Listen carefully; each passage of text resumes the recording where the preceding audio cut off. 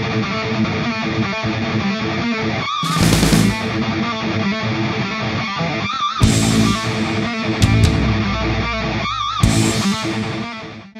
what's up YouTube? Just wanted to come on and tell you I'm completely fed up with the Federal Reserve. Completely fed up with CNBC, Fox News business. Like, I mean, can we get some legitimate news around here? All they do is play the contrarian view to see what gets them views. That's all they do. What gets them views.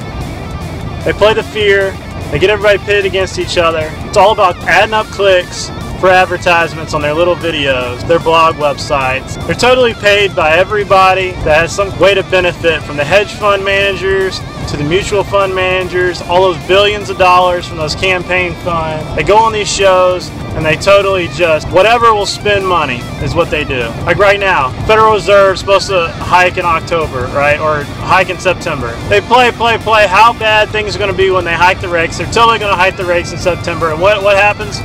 No rate hike in September. Everybody else gets the shit kicked out of them. Everybody in the market's like, oh, you know, all these supposedly great analysts come on CNBC and say, oh, the market's going to sell off so bad, everybody's going to lose all their money. You need to be, you know, playing it safe. Meanwhile, they're playing the book the opposite way. They're short everything, and they're playing the opposite side of the game. Meanwhile, retail investors like me and you and whoever else is watching this, we try to play the game with what the news we got, which is CNBC and all these analysts on TV telling us what to expect. We just get shitted on. From now on, my opinion, CNBC says something, you play the opposite approach, because it's just fucking ridiculous with the type of stuff that they put on the news nowadays. That's it. Yak and Bullets out.